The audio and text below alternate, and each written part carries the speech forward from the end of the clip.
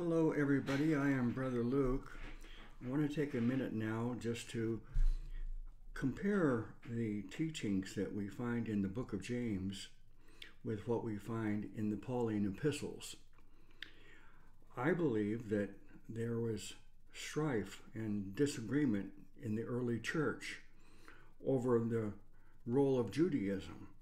Should Judaism continue to be practiced, or should we move on past Judaism and now just simply rely entirely on Jesus for our salvation? I think that this argument is well documented. When you look at the book of James closely and you read the Pauline epistles and the book of Acts, you'll see that there's many examples in Galatians, Acts 10, Acts 11, Acts 15, Acts 21, and the book of James.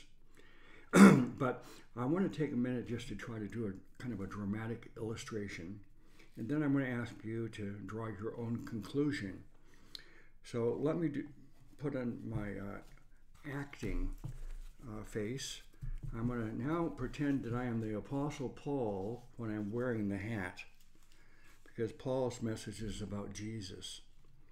And when I'm not wearing the hat, I'll be acting as I am James, the writer of the book of James. There's no Jesus hat, because his book really is about the law and works rather than Jesus. So let's see if this can be proven or illustrated with this dramatic reading I'm going to attempt. Okay, this is starting off. I'm James. What doth it profit, my brethren, though a man say he hath faith and have not works? Can faith save him? He saved us not because of righteous things we had done, but because of his mercy. Even so, faith, if it hath not works, is dead, being alone. It is by grace you have been saved, through faith, and this not of yourselves. It is the gift of God, not by works, so that no one can boast. Yea, a man may say, thou hast faith, and I have works. Show me thy faith without thy works, and I will show thee my faith by my works.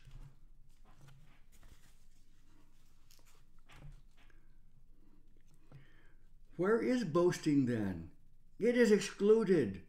By what law of works? Nay, but by the law of faith. Therefore, we conclude that a man is justified by faith without the deeds of the law. By works a man is justified, and not by faith only. Now, when a man works, his wages are not credited to him as a gift, but as an obligation. To him that worketh not, but believeth on him that justifieth the ungodly, his faith is counted for righteousness. But wilt thou know, O vain man, that faith without works is dead? A man is not justified by the works of the law, but through faith in Christ Jesus. Was not Abraham, our father, justified by works when he offered Isaac, his son, upon the altar? Abraham believed God, and it was accounted to him for righteousness. As the body without the spirit is dead, so faith without works is dead. By the deeds of the law there shall no flesh be justified. Do not nullify the grace of God. For if righteousness comes through the law, then Christ died needlessly. If by grace, then it is not by works. If it were, grace would no longer be grace. Christ is become of no effect unto you. Whosoever of you are justified by the law, ye are fallen from grace.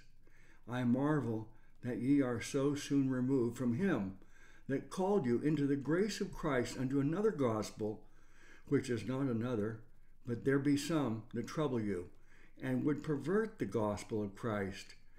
But though we, or an angel from heaven, preach any other gospel unto you than that which we have preached unto you, let him be accursed.